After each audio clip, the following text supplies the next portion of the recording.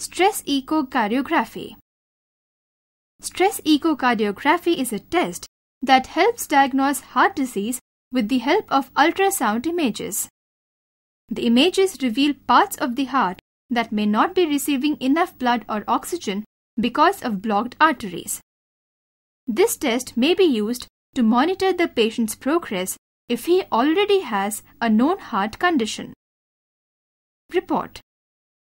The images at rest show normal chamber size and normal ventricular paroxysmal, supraventricular tachycardia (PSVT), ultrasound, ventricular septal defect, heartbeat, ventricular assist device, ventricular fibrillation, ventricular septal defect, and ventricular tachycardia wall thickness.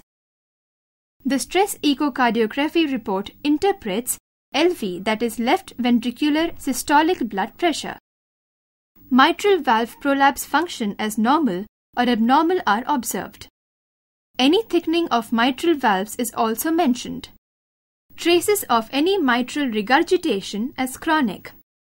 Mitral stenosis. Mitral valve prolapse regurgitation, that is, flowback of blood is observed. Aortic insufficiency. Mitral regurgitation acute. Mitral regurgitation chronic. Pulmonary ARDS, that is, acute respiratory distress syndrome. Bronchopulmonary dysplasia. Chronic obstructive pulmonary disease. COPD, that is, chronic obstructive pulmonary disorder. CPR. CPR adult. CPR child from 1 to 8 years old. CPR infant. Disseminated tuberculosis. Hantavirus. Heart attack first aid hypertension by Doppler is also traced. Doppler ultrasonography of an extremity.